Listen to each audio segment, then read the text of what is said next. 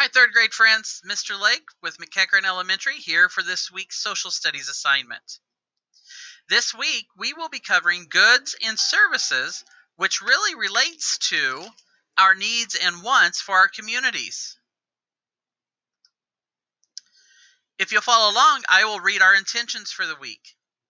We are learning to explain the difference between goods and services so that we can identify important economic needs in our communities. You will be successful this week when you can explain what a good is by providing examples, explain what a service is by providing examples, and create a list of goods and identify the service for a specific good. I don't have an introduction video for you this week. However, in your assignment for the week, which we'll talk about at the end, you will have quite a few videos that you have an opportunity to watch. Here are some vocabulary words that I thought would be essential for you to know this week. Goods, things that you buy and use. Services, jobs that people do to help others. And those two vocabulary words are our focus for the week. These next four are ones that we have already talked about over the last couple weeks. Needs, something you need to survive. Wants, something you don't need to survive.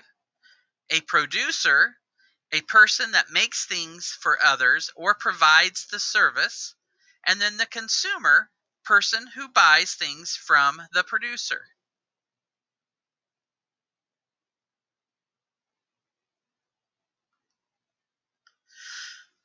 So when we were learning about needs and wants, and then we've talked about producers and consumers, it's important to know that we are consumers. Every human is a consumer. Even animals are consumers. All consumers have those basic needs. And remember, those needs are things we need to survive. Air, water, food. And so I put some pictures here just to kind of remind you of those. But I bet you have developed an understanding of things you need to survive in your home, in your environment, in your community. Consumers also have wants. We talked about this. I love having a Dr. Pepper when I've been working outside mowing the yard, but it's not necessarily a need for me to be healthy, right? So that is a want.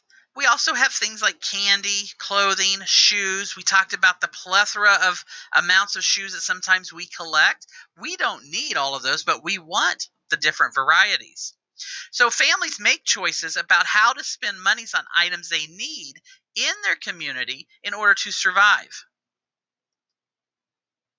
A consumer buys or trades goods and services to get them what they want and need.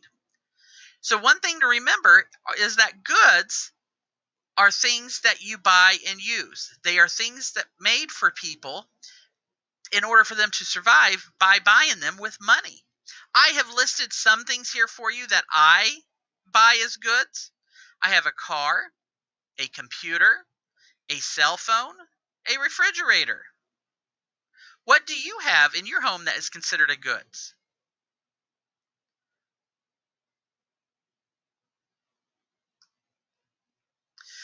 Now, with our goods, there sometimes comes repairs or places we go to get the goods. The people that work at these places or these places are called services or the service people. Services are jobs that people do to help others. I've posted some pictures here. Do you see the lunchroom cafeteria worker? We see them every day, and we should really appreciate them when we go through that lunch line. They're doing us a service by providing us a good, healthy meal. How about the mechanic? My car sometimes needs to go to the shop to get repaired, and if there were not people there to service it, my car would not run. And we cannot forget our mail carriers. They're doing a very, very important job. They are servicing us with our communication through the mail. They bring us letters. They take our letters to other people. Another important fact with services is to remember the producers. A producer is a person who makes things and provides the service for people to buy or order things. Look at the kiddo in the middle. What kind of producer do you think he is? That's right. He's a baker. He's servicing people by baking goods, breads, donuts, cakes. What other things could be baked? Yes. If you could make a product to sell, what would you make? I want you to think on that. But one good important thing to remember is that goods and services aren't free. People work to earn money to buy goods. Money you earn from working is called an income. Notice I didn't have income on our vocabulary list though, but I did underline the meaning for you and the word so you focus on that as you work on your assignments for the week with social studies. Here are our intentions again. Remember, to be successful this week, you'd have to be able to explain what a good is and provide an example. You also need to explain what a service is and provide an example.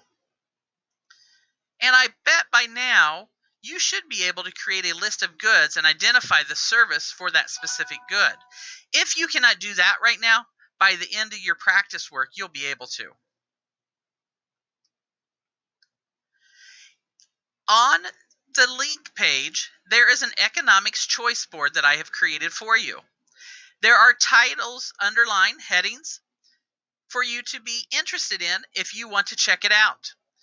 The blue wording means that you can click on it and there is a video resource for you right there.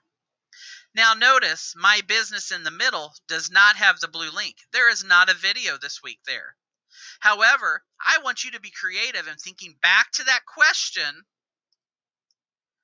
If you can make a product to sell, what would you make? Apply that thinking to this box if you choose.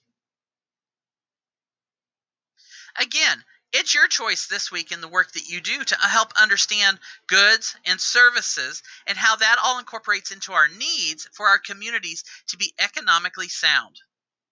Until next week, have a good week.